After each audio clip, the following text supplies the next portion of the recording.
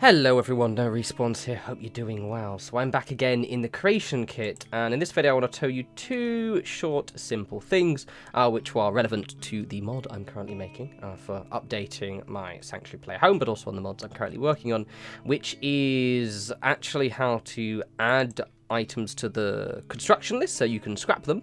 And also to link items together. It's very important if you're putting life sources up, but you want objects to disappear when you scrap a certain item.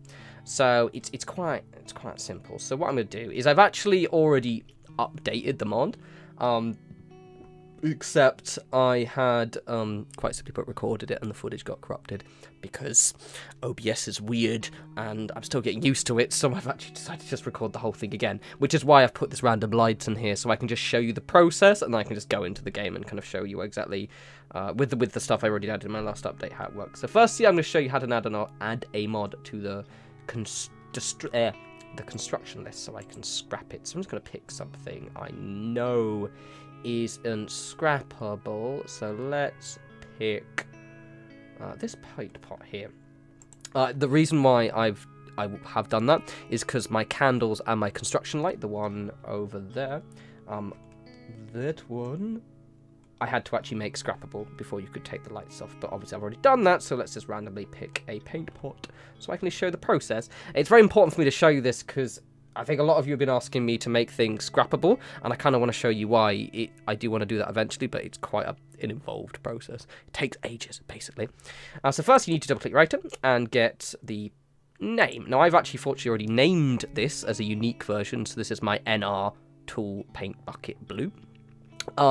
However, normally what I would do is, and I'm actually going to do it this instance, is I can make a second version of it. So say this was just, you know, the normal paint bucket blue.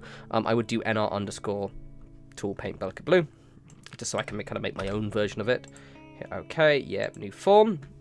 So now I've made my own version of it. I do this with more or less any item I want to edit anyway, just in case I mess up. It's more just a security on my end, and that way I don't, you know, my mods don't fuck up your saves in any way, shape, or form. Well, as much as mods just generally do that anyway. So basically, next, it's useful to have that open.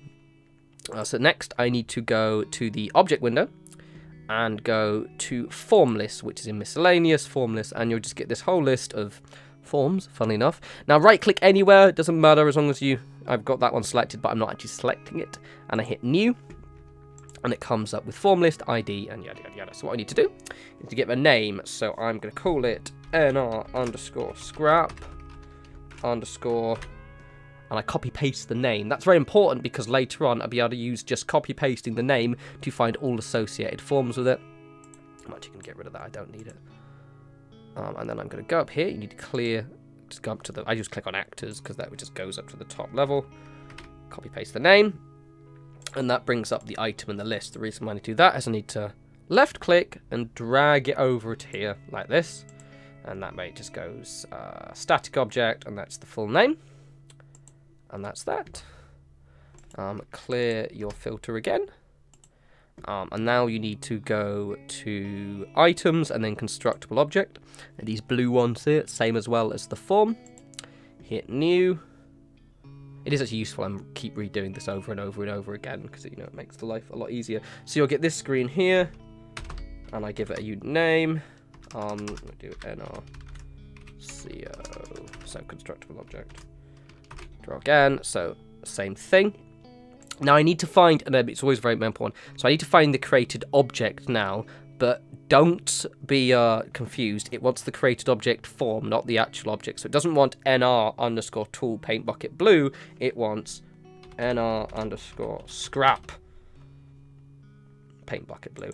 I got so confused that I think I lost about half an hour of my time on the weekend, or maybe it's about an hour, because I kept thinking that my game had, like, my mod was broken and wasn't saving. It's really, really stupid. Now I can actually give it components if I want, but I'm not going to do that. But I'm going to show you briefly, mainly because I can't be bothered to make things, arbitrarily, how much am I going to make it, yada, yada, yada.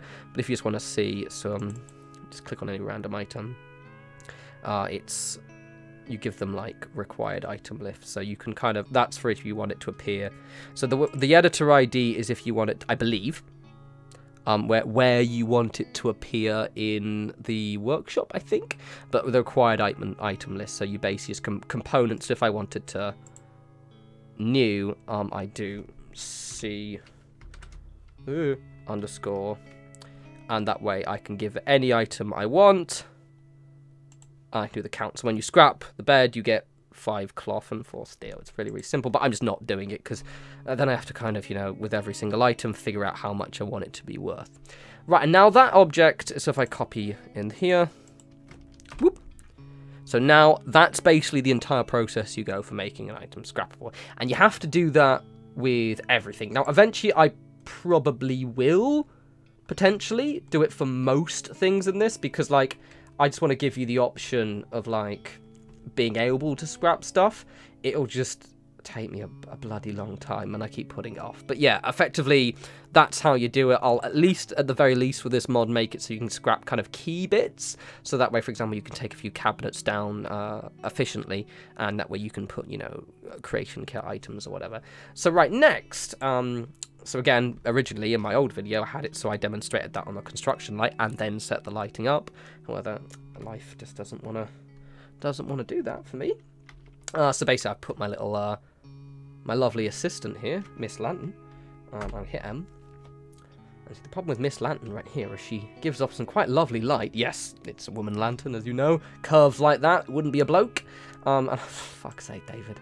It's hot and I can't think straight. And basically it gives off 3 light. Now obviously that looks good and I can set up the lighting, you know, so it's all nice and it's like, you know, kind of got a nice glow to it. The problem is currently if I scrap that, because that is scrappable, lighting won't go away. Now what you need to do, it's so simple.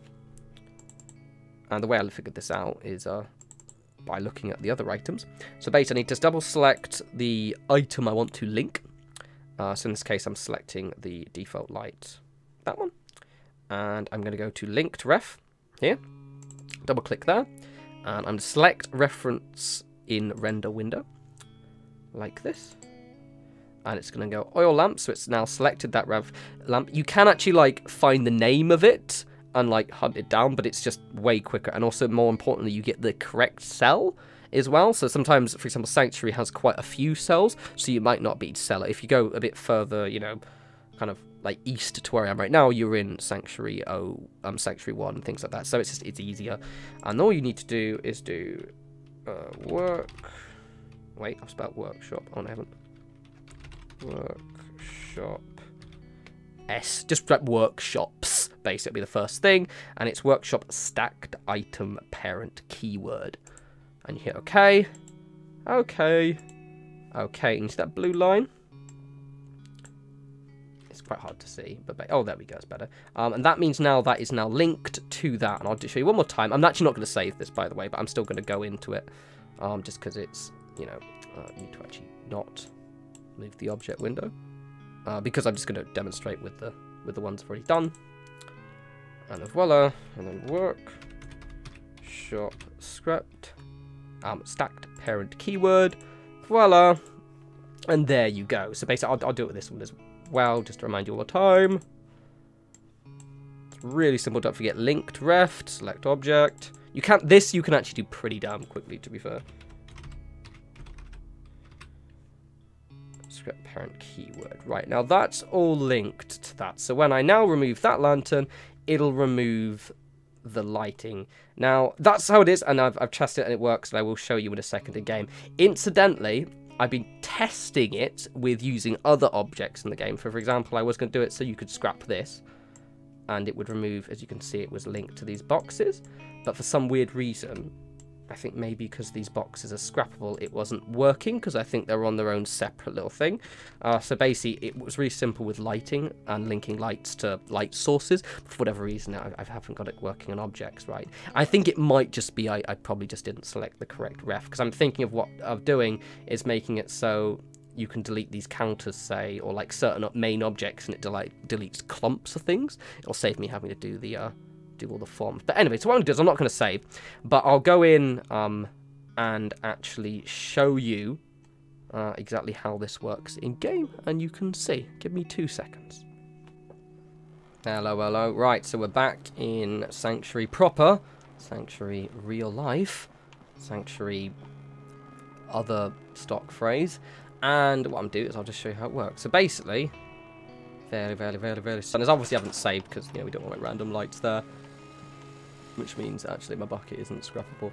However, what that means is when I've now scrapped all my stuff, boop, all the lighting gets removed. Now this little update is already live on all platforms, which is grand. And the reason why I wanted to do this is so that way I can light up this settlement and also other settlements with my own lighting choices. But also, you have the option to remove it if you like. So that way, if you don't like my lighting options, because you're a twat, you can scrap it. It's really weird. So you can notice like the candle right there. That worked fine. But when I link these ones, it doesn't remove those boxes, and I don't know why. I think I might have just set the references up incorrectly. That's what I think I might have done. I think I might have accidentally, like, selected the wrong item in the ref. That's I'm almost certain, because it works fine with the candle. Where's the last light? So, bump. There we go. I might actually make these draw a little bit of light, potentially, but I'm very conscious of obviously making things laggy. So basically, yeah, that's it. What I'm thinking of doing is eventually, well, I'm probably a bit utterly frank when it's cooled down a little bit because I can focus a bit more. I have like really bad hay fever alongside being an ex-smoker, so like this is like utter torture for me right now. I even took a day off work yesterday just because I couldn't focus at all, and just spent the entire day being grumpy. So yeah, I'm going to do more updates on this, by the way. Again, so I still have the plan next on this. Now that I fixed the lights, you can even scrap that one as well. I just can't be asked to open the menu. Though I'm pretty sure, actually, I've forgotten to add one of the light cones on, but I don't hold that to me. So what I do want to do is make it so... next, I said I do want this to be a workstation. I do want that to be a working terminal. And... probably some other stuff as well. So I just kind of want to add to this mod, but now I've kind of learned how to fix a load of bugs. It'll be quite grand. And then going forward, now that I figured out the light sources thing, you're going to find that most of my settlements now will actually have their own lighting set up. I'll try and keep them law friendly, so ideally I won't give you electricity unless it's something that I think makes sense. Like for example at Red Rocket, or maybe like I'd ideally rather like them to have, you know, be like lanterns, something that you could, you know, just ideally find around. But then obviously I'll make it so you can kind of scrap them if you want. So yes, I'll have a new video up soon. So my kind of hay fever cold thing is a bit less crappy right now, so hopefully I should be able to manage. The weekend was hell. But until that point, you guys enjoy the rest of your week. I think, I don't know if I have a build, or maybe I might just actually spend the next couple of days doing a full mod and then do kind of a mod unveiling, because I've got, like, you know, for example, a couple of actually bigger projects that I kind of want to show off, so I've been kind of working on them. Basically, I've alternated between, you know, using the creation kit and playing loads of Stellaris again. It's great fun. But until that point, anyway, you guys enjoy the rest of your week. If you like the heat, good for you. If you don't like the heat, don't worry. Hopefully we'll get nuclear winter soon. And yeah, you guys enjoy the rest of your week. Take care.